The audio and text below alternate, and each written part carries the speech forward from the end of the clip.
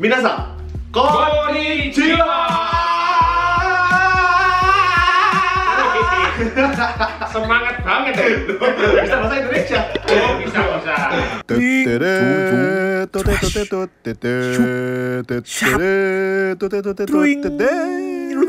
Oke guys, jadi kali ini aku collab sama siapa sih ya, tahu ini? Cak D. Iya, Cak D. Orang bule yang sangat-sangat lancar bahasa Jawanya. Lebih lancar daripada aku. Padahal podo Surabaya nih kan. Iya. Nah, Cak Dev ini meskipun lancar bahasa Jawa, dia itu orang bule tuh. Maksudnya Iya, agak salah aku native. bule. Iya. Kayaknya beneran aku orang bule sih. Iya, tapi agak lupa. Dulu itu mungkin di apa ya? Ditipu sama orang tua. Seharusnya orang Jawa. Aslinya dari Australia ya. Aslinya Australia, lahir di Australia, gede di Australia juga toh.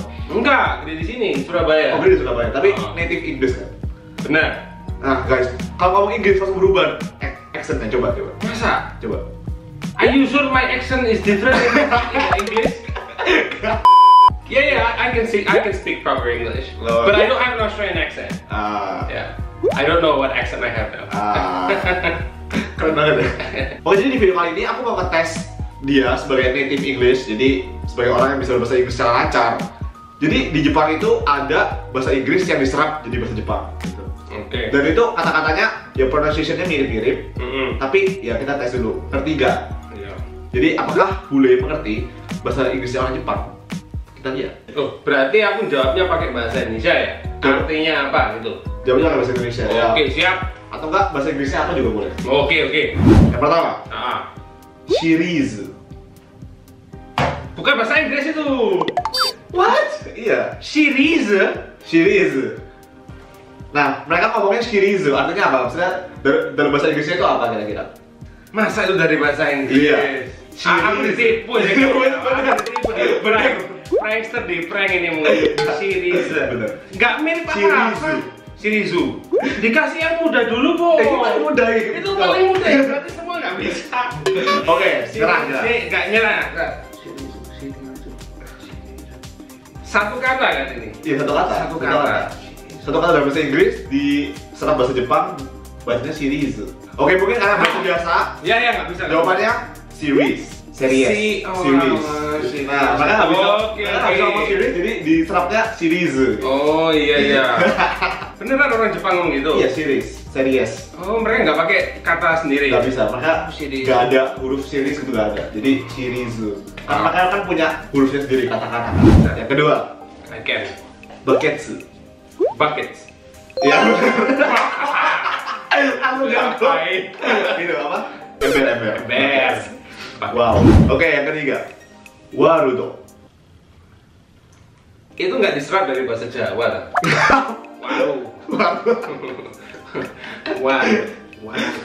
Warudo.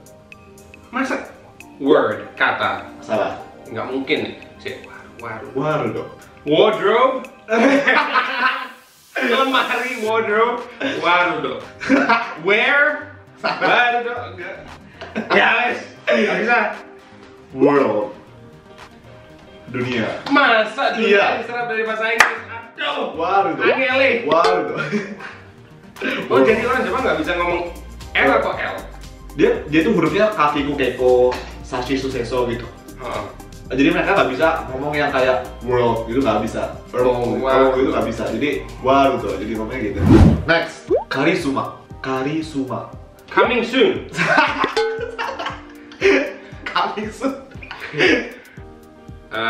Nasi kari. Aku tak pikir gampang. Saya tak pikir ya pasti bisa lah. Kari. Apa itu karisuma? Kasih ini teka-teki atau apa gitu loh. Karisuma mirip-mirip sama Inggrisnya. Nggak dapat. Karisma. Aduh iya. Pasti penonton ini Pak tahu ini ya. Kalian juga ikut tebak ya guys. After you tell me it's so easy. Karisma. Gampang tuh harusnya. Berarti cuma dihilangin U-nya kan? Karisma. Oke, next. Borantia.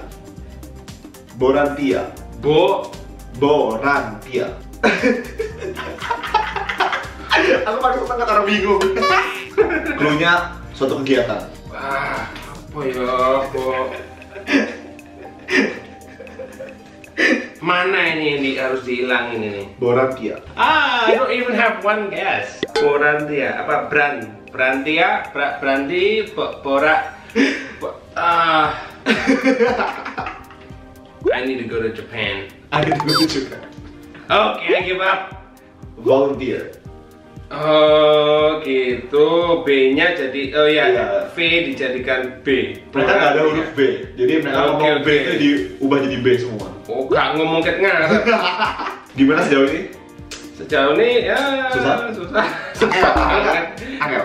Ya, tadi orang kayak aku kesannya bingung kalau diajak ngomong bahasa Inggris. Oke, next one. Cita. Cheetah. Cita tadi? Cheetah. Salah. Cita. Twitter. Ya. Twitter. Jadi Jadinya apa Twitter jadinya? Cuita. Su. Apa lucu? Jadi mereka nggak ada huruf T itu nggak ada. Jadi ta, ci, su, te, to. Jadi mereka ta, ti, tu, te, to nya nggak ada. Jadi nggak ada tui. Makanya su, suita. Oke, next. Sua. Dua. Bukan. Dua. Cua.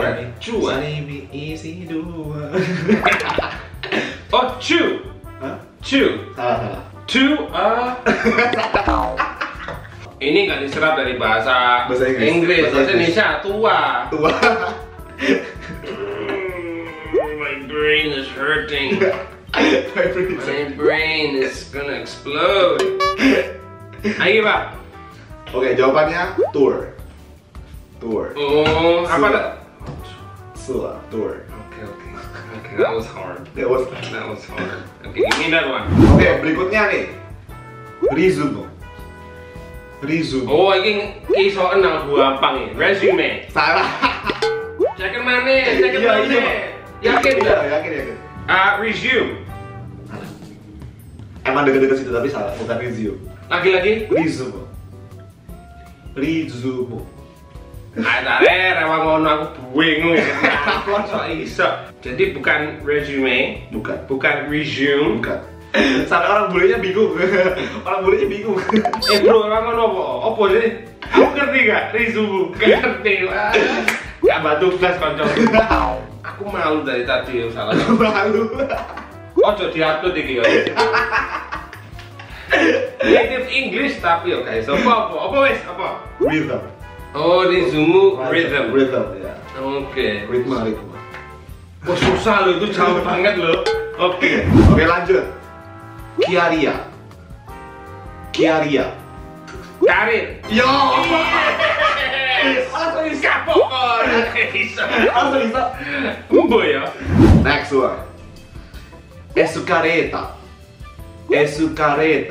Gampang loh ini. Gampang ini. Esukareta.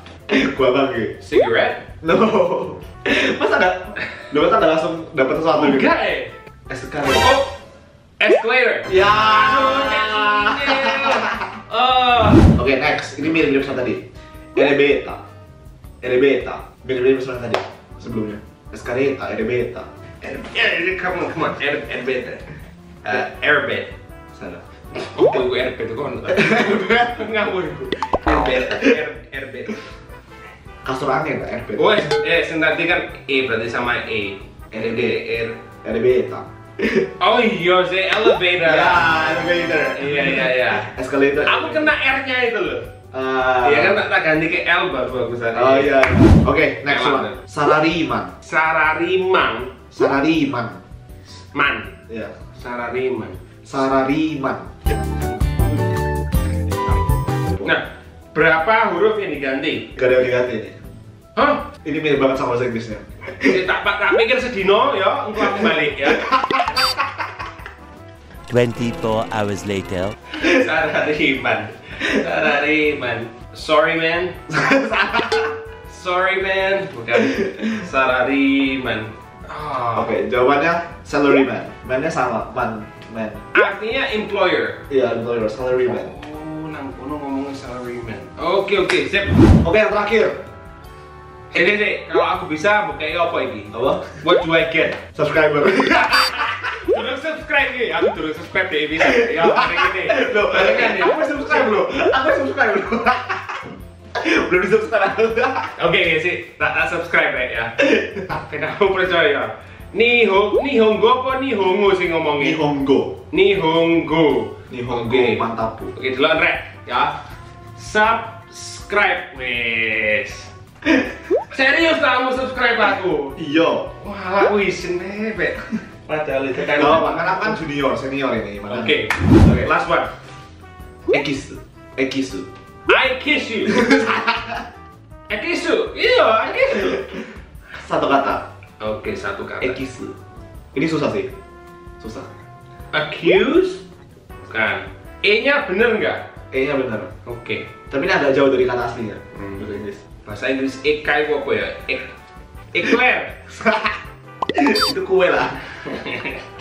Eclair dalam bahasa Jepang juga eclair. Oke. Korea, bahasa Korea deh. Oh mah. Kok dikasih semangat. Kan terakhir. Iya. Kemang kai iso itu sama kai semane. Excuse. Salah. Oh please make it right. Ah. I thought that was right. Kayaknya bener. Kan ekisu, right? Eka sama, agak beda. Agak beda. Oh, berarti apa diganti CH? Gak tahu. Gak tahu. Kan kuis. Pura-pura. Oke, I give up. That's it. Jadi jawabannya adalah extract. Ekisu extract. Jadi mereka ngomongnya ekisu. Misalnya kayak ekstrak minum apa, ekstrak apa gitu. Oke. Ekstrak jeruk. Serapan dari bahasa Inggris bawahnya ya bahasa Jepang. Iya, orange no ekisu. Serapan bahasa Inggris terus jadi Jawa. Oh nek, Jawa gak ono, bahasa Indonesia kan akeh kan? bisa.